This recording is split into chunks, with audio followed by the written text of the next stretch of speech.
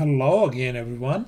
In this video tutorial we are going to solve these equations that involve radicals or simply square roots, and eventually we're going to check our answers for extraneous solutions. So let's go ahead and solve this equation for x. So first I want to get rid of this 1. I'm going to subtract 1 on both sides. So this cancels out. So we got square root of 3x minus 2 turns out to be 5 minus 1 equals to 4. Now we want to get rid of this square root. So what we're going to do is we're going to square both sides.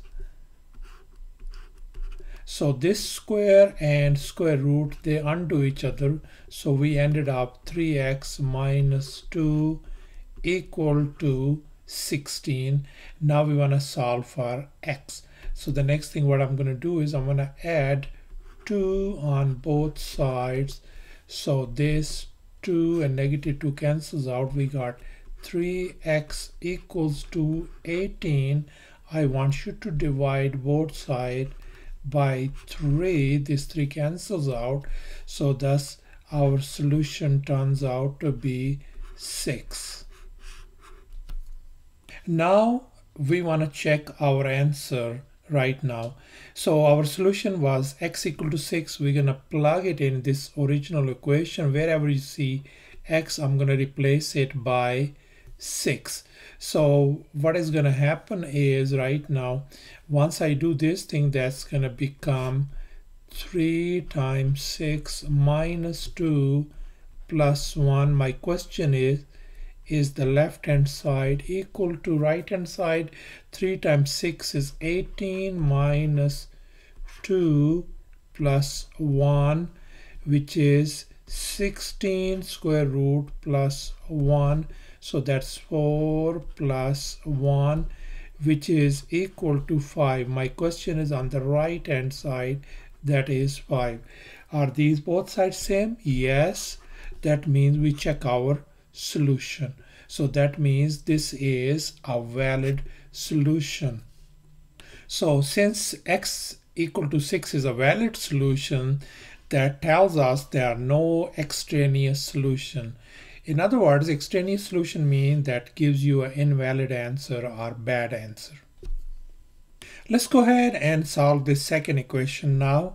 We're going to add 7 on both sides to get rid of this one.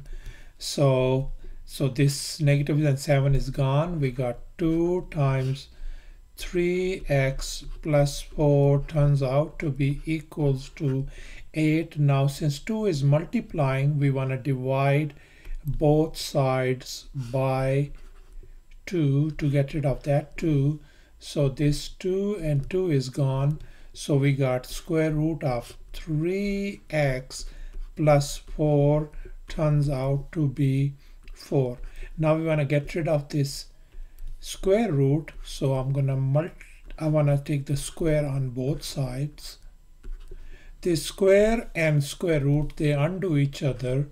So we simply got 3x plus 4 turns out to be 16.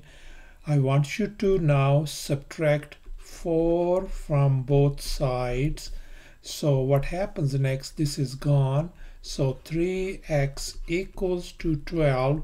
Now I want you to divide both sides by 3. So simply our solution x turns out to be 4. And finally we want to check our answer right now. Since x equal to 4 is our solution, we're going to plug it over here. Wherever you see x, replace it by 4. So that's going to simply become 2 times 3 times 4 plus 4. And then minus 7, and my question is the left hand side is going to be equal to 1. Let's go ahead and simplify it. So 2 times, this is 12 plus 4 minus 7.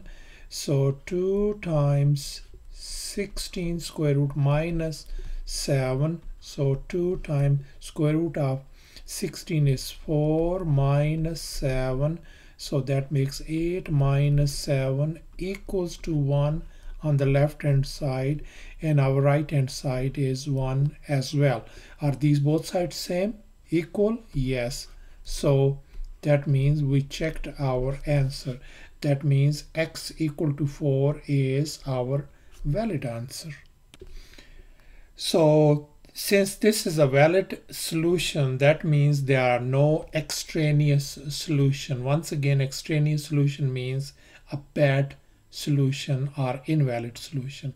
Thanks for watching, and please subscribe to my channel for more exciting videos.